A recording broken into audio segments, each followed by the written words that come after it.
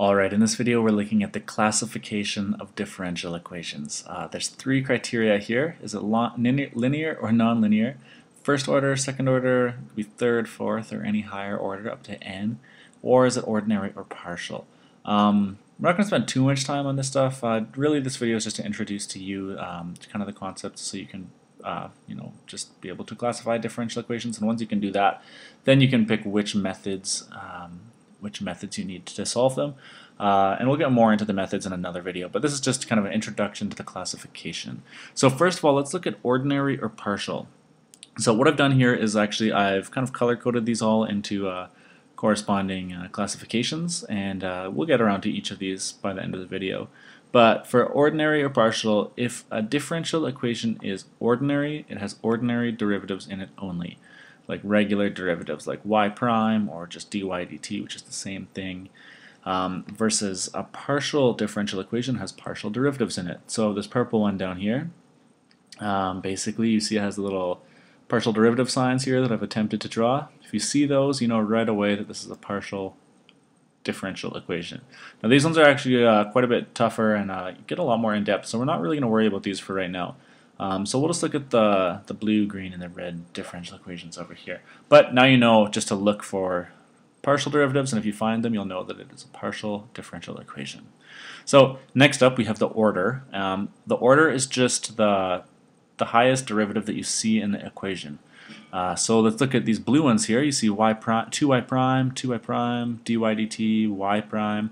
You're just seeing like the first derivatives in all of these blue ones. So these are all first order differential equations. In the green one here, you see y double prime, and then here 3x plus 2 times y double prime, or d squared y plus dt squared. That's also exactly the same thing as saying y prime prime or y double prime. So these are all second order differential equations. Now we could have third order or fourth order, like I said. For example, we could have just something instead of y prime prime, we could have y prime prime prime, y triple prime, right? And this would now become a third order differential equation. Or we could make it fourth or higher. Now the other thing about these two, these blue ones and these green ones, these are both linear differential equations. Basically linear, for something to be linear, the y term, which is the dependent variable, I'll try to always use y as the dependent variable, and then either t or x for the independent. That's the most common. But the y variable, so the dependent variable, can be multiplied to a constant number, a 0, or a function that's non-constant, or just any function really of the dependent variable. So like a function f of x or f of t, we can multiply any of those to our dependent variable, and that'll still be linear. Now the thing that would make an equation non-linear, so for example in this one, like a, b, c could all be either constants, zeros, or functions.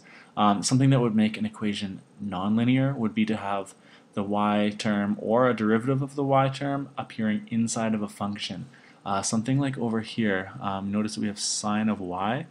That would definitely make this nonlinear. Also, if we had y terms multiplied to each other, so here you see like the y double prime is not multiplied by any other y or derivative of y, and same with any of these.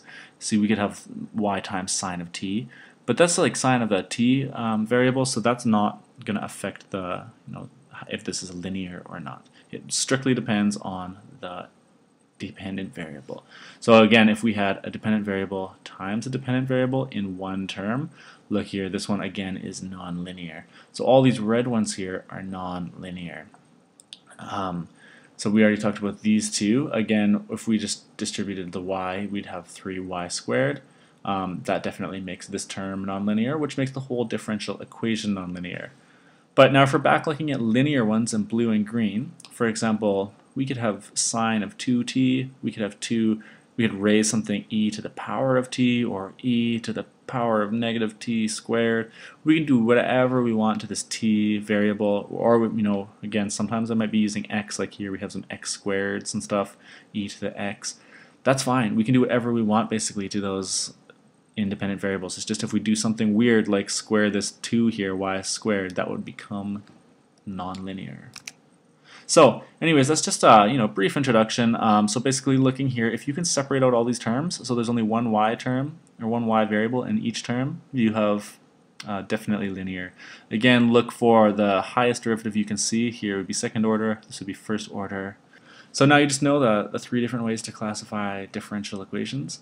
And in the next video, we'll start solving the first order linear equations. So join me in that video and then we'll get right to it.